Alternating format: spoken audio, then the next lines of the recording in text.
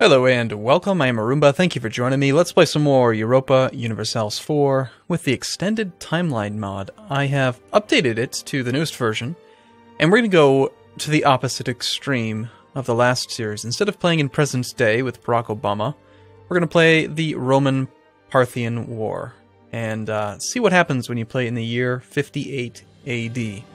Now, I could choose the Roman Empire, but they are huge and ridiculous, and so I've been looking around the map trying to find somebody that could be interesting to play as, and these guys are all very, very small, very weak. They're very low on technology, and I believe that the Romans are going to kill them, and I've never played as a horde, so we're going to play as the Sarmatians, something like that.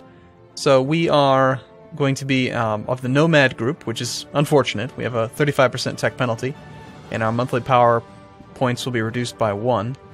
We start off with level 6 technology compared to the Romans, who are also at 6.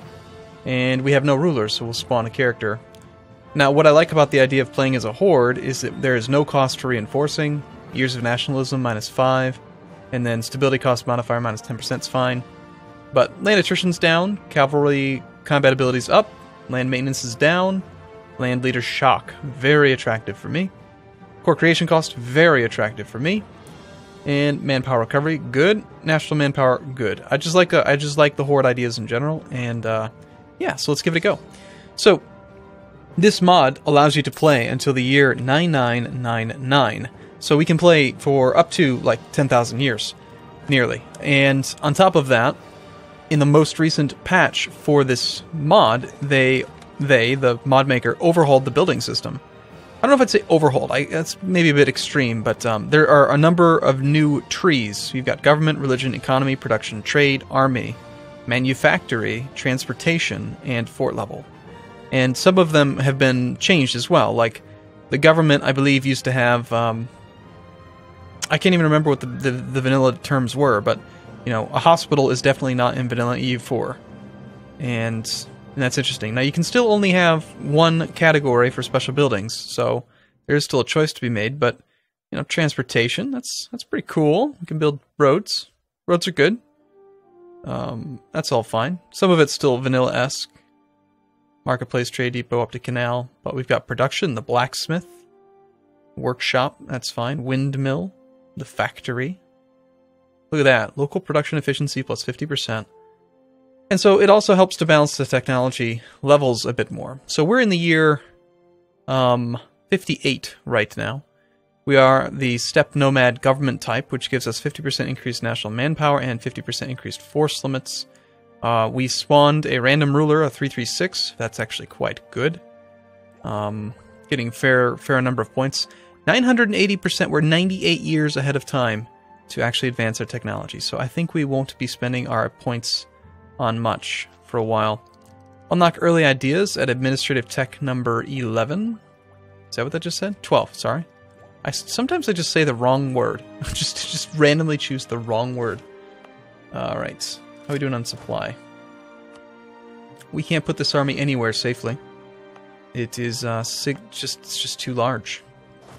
So we'll split it in half, send half to there and half to there. I did bind in my keyboard shortcuts, better interface, and the better piece screen, because those things are all absolutely essential.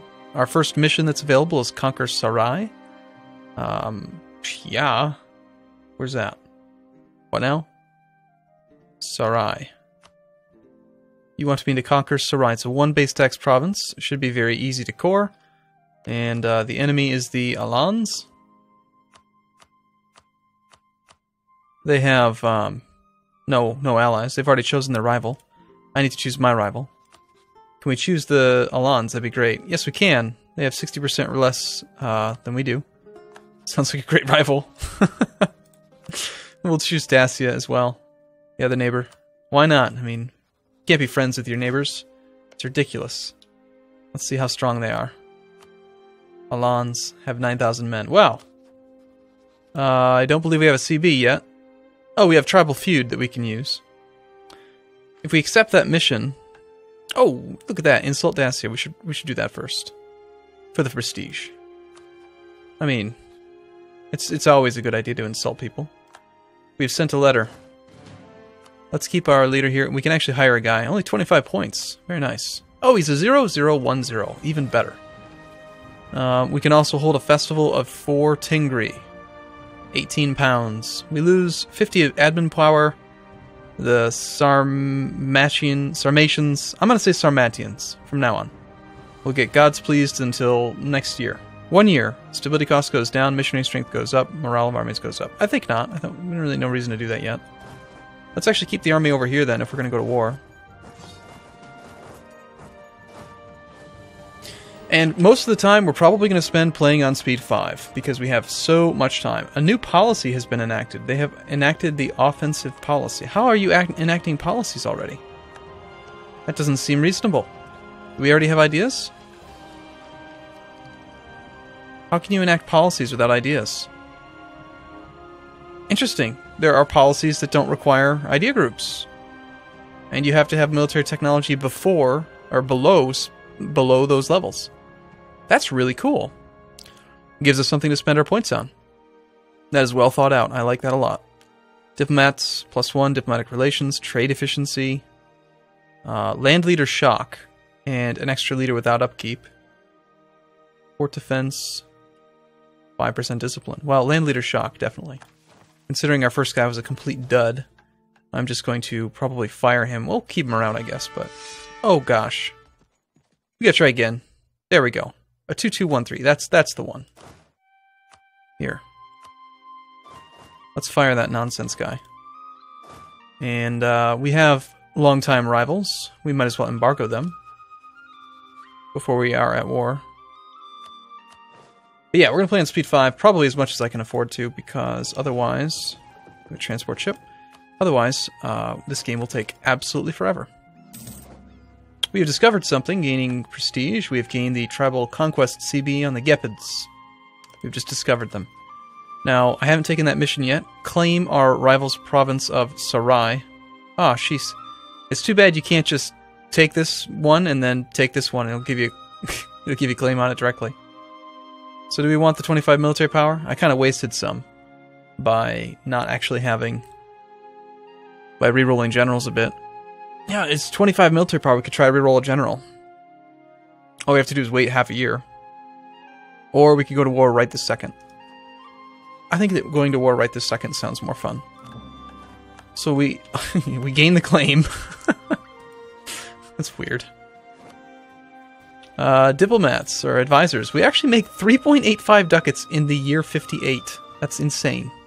And these guys, they cost just 1 ducat a month, just like normal, so higher. Definitely. Not going to hire level 2 or 3, though. Discipline +5, yes please. The Roman Empire, my Khan, we have been warned. Well. Too bad. I'm going to do it anyway. So Conquest, 75, 100, 100, 100. Tribal Feud is actually less aggressive expansion. We'll go for it. We'll see if the Romans actually step in. This could be very interesting. Just because they warned us doesn't mean that they're going to do anything about it. An alliance offer from Syracuse. They are friendly. Enemy of enemy, declared war on enemy. They would accept vassalization if we could get them high enough. Yeah, sure, we'll go for that. We'll try to diplomatically bring somebody into the fold. He is not coming from my army. We're going to find out very soon if the Romans are going to join. And we can call in you to the war. I don't think we really want to. You only have 3 regiments, it's not a big deal. So I'm thinking, we will... What kind of pips do we have right now? Look at that. Cavalry combat ability. Awesome. 0.1 cavalry shock. 0.05 infantry shock. These guys hardly know even how to shoot at each other. They can barely do anything. So let's leave them behind, and let's go form up one big army and go fight him. Oh my god, Roman Empire sent a warning to Helens. They're just warning everyone, apparently. But not actually making any good on it. Okay, we have a diplomat free. Let's go ahead and issue an embargo over here. Get that power projection back up. Let's see how this combat goes. Attacker receives 25% shock damage increase for nomads on planes in home territory. Their leader is a 0-0. Very nice. They took a crossing penalty against our 0-1, but our 2-2 is on the way. How many troops are dying? 14 men. Wow. Seriously, that's not very much combat. Oh my god, look at the number of people that died was so small. Oh jeez, that's funny. Alright, let's go back to speed 4 and let's chase them down. Why can we not move? We are too low on morale. We don't have enough morale to be able to move. What is our morale score? Our morale is 0.6. You need 0.5 minimum just to be able to walk. So if you... Oh jeez. If you lose a battle... Even if you win the battle, you can't move afterwards. Military access from the Romans? Hell no. You threatened to attack me. Ooh, stack wipe, see? So even though we could only kill like one dude, we were able to stack wipe. It was awesome. Let's just split these armies up now. And have one... As soon as it gets enough morale to be able to move. Come on, dude. Move it. It can't move. That's great. Ooh, carpet siege. That is something else. That's funny. Okay, speed 5. Let's do this. Do we have the ability to make light ships? Light ships with a speed of 7. That seems fast. Pretty fast. It's pretty good. Trade power 2. Let's build some. Called merchant ships. They cost 20 pounds, just like normal. Very nice. And we don't need transports, so actually let's get rid of that one. Noble family requests aid. Considering how far ahead of time we are on technology and the fact that I actually think we're going to have nothing to spend points on, I'm just going to deny it. Because I think we're going to have an abundance of monarch points. I'm not sure, really, how it's going to work out. They should stack wipe. Because they're retreating into an enemy province. So, only one of our leaders actually has siege value.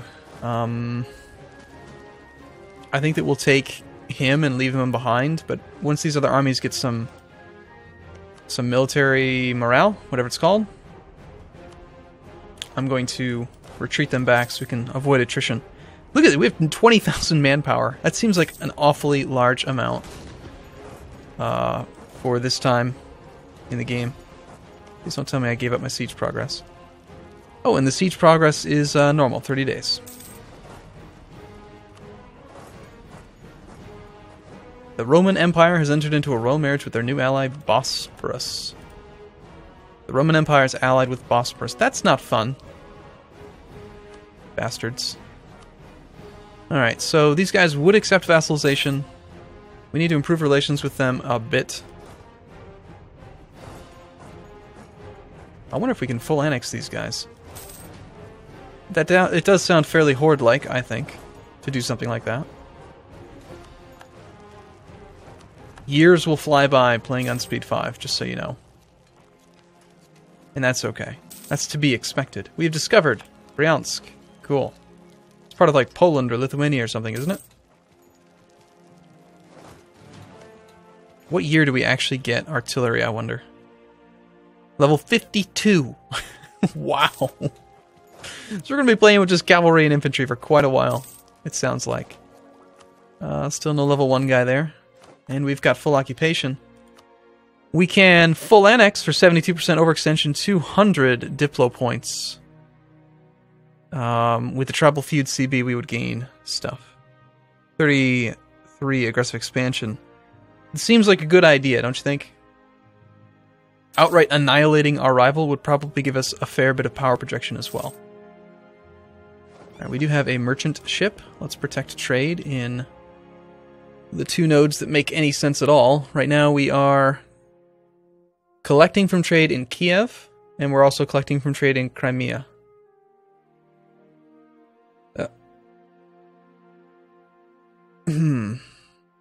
That's our trade power. There's not a lot of trade here quite yet, but it would probably make sense to protect trade here. In Crimea. Let's do that. Gives us a little bonus. So if that's the case, I think we will hold off and just wait until we actually have 200 diploma points and we will full annex them. Now, as far as our national focus goes, I'm wondering if we should actually choose anything. Our current guy has a lot of military power. We could enact other policies as well, which if we don't do that, I feel like we're probably wasting monarch points. Offensive policy would be good. It'd give us more mobility and it'd allow us to have some extra discipline. And then at the same time, perhaps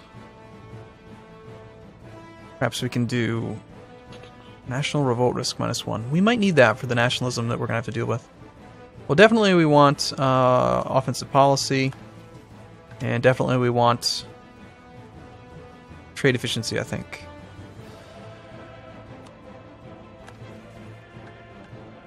The policy must be enacted for at least 10 until it can be repealed. So it does still need to be enacted for 10 years at a time, but 10 years is nothing when you can play for 10,000.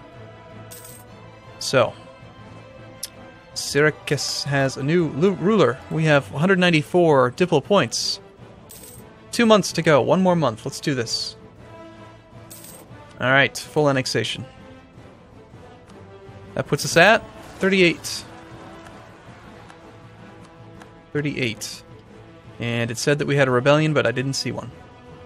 So now we have to deal with some fairly sizable revolt risk. We have war exhaustion, overextension, and quite a few years of nationalism. Looks like, what, 25 years. Lasts until the year 86. So, if we can, ideally, I'd like to stick the army in a location that they can just all be together.